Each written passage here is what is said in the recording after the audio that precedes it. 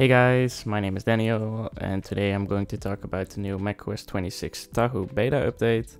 I've been trying out this new update for the past month or so. Let's talk about the big changes first. The first one is the obvious one, liquid glass. I'm personally not a big fan of this. I liked the flat boring design way more than this transparent design. I think it makes the design feel a bit cheap and it's so much worse for accessibility. Like reading stuff sometimes is pretty hard. So yeah, not a big fan. But after using it for a month, you get used to it. What's also new is that you can change your icon and widget style. I personally like to have it on default in combination with the light mode, but you can choose it to set it to dark mode, which you can see here. Then all your icons become dark while having the light theme. You can also set them to clear, and if you really want, you can set them to tinted. I'm not a big fan of that. Like I said, I'm just a big fan of the default setting, but some people like the dark mode. I don't know, I don't understand why, but everyone has his preferences. If you want, you can even choose the tinted theme and you can choose your own color. So for example, if you want the tinted colors to be red, you can set them to red or any color that you want.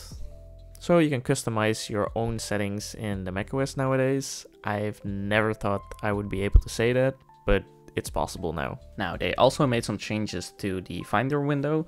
As you can see here on the left in the sidebar, they made the corners a bit more rounded and elevated next to your folder window. And what's also new is that you can now color your folders. And along with those colors, you can give them an icon or an emoji in order to like separate your folders even further and keep your folders organized. I've tried it a little bit, but it tends to get messy when you're overdoing it, so I try to keep it just as minimal as possible. Now lastly, this isn't really an update, but of course with the new macOS beta comes a new wallpaper. I personally used the Big Sur. I like the old ones way better than this one, but I thought it was just worth mentioning. So let's talk about the second big thing, and that is Spotlight. And Spotlight got a big update, which I'm a big fan of, because Spotlight now enables you to switch between these modes. Like Command 1 is Applications, Command 2 is Files, Command 3 is Actions, and Command 4 is actually an interesting one. Especially as a developer, it enables you to view your clipboard history up to 8 hours, which is very convenient when you have a lot of stuff you want to copy, but you accidentally copied something else. Now you don't have to worry about that anymore. You can even set some quick keys into your Spotlight for those actions. Now I personally don't use actions that much, so I haven't much experience with this, but I can see why people are using this. Yeah. Now another thing that's updated about Spotlight is that it's primarily used to open apps now, since they removed Launchpad like I said before. Now I've been opening apps through Spotlight in the past before, but now it's updated to even do that better, because in the past I experienced some trouble sometime with opening apps. It wouldn't recognize it or it wouldn't find it, but now it works perfectly fine. Third big major update is the control center and the widgets panel. Now what this update basically does is that it lets you customize your control center just like on your iPhone. For example, you can add a quick control to your control center to make a quick memo, which is really convenient if you want to make a quick memo on your laptop, or you want to record yourself, or just an idea. I think this can be very useful if you customize it to your personal needs and add some features that you use on a regular basis. But personally, I just prefer to use my short keys on my keyboard anyway, so I don't think I will be using this control center feature as much. Now, I believe the widget panel got also a small update. I believe when you change the theme to like a tinted version, they change the colors with it. And also when you go back to your desktop view, like Command D, you can add some widgets over there as well. Now, I personally don't use control center that much. So for me, this update doesn't really have a big impact, and also I'm not a big user of the widget panel, but who knows, maybe it will come with this update.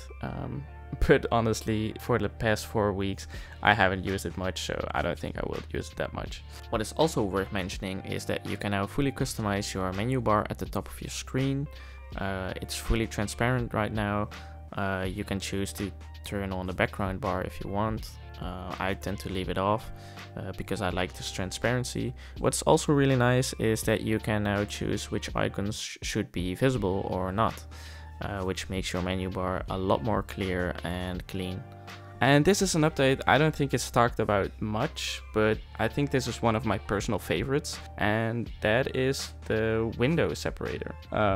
Before I had to use this third-party program called Rectangle to resize and divide my windows across my screen. Now it's integrated into macOS. I don't know why it's taken so long before this was integrated, but it's a massive quality of life thing for me, because when I'm coding, I have my code on one side and my preview on one side, and not having this feature just sucks. I don't know why it's not a general thing. I mean, Windows PCs have this for ages, and now finally Mac has it too.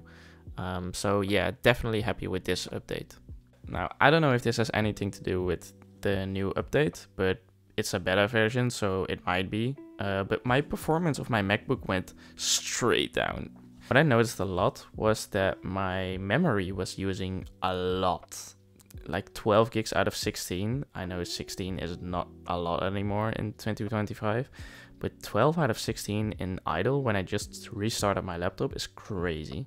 Maybe you guys know the answer to this in the comments down below. If you do, let me know, because my laptop went straight downhill after this update. So overall, quite a big fan of the new update. I'm not a big fan on the liquid glass though. I think it's a bit too transparent, but I heard they were going to change that a little bit because of accessibility as well. But other than that, the Spotlight update and the window divider, I'm a big fan. The control center and the widget panel, I don't use that much, so I'll let you know in the future if I changed my mind. But I'm curious what this update will bring when it comes out in public. So yeah, these are my thoughts on the new macOS 26 Tahoe update. Let me know what you think in the comments, and I'll see you on the next one.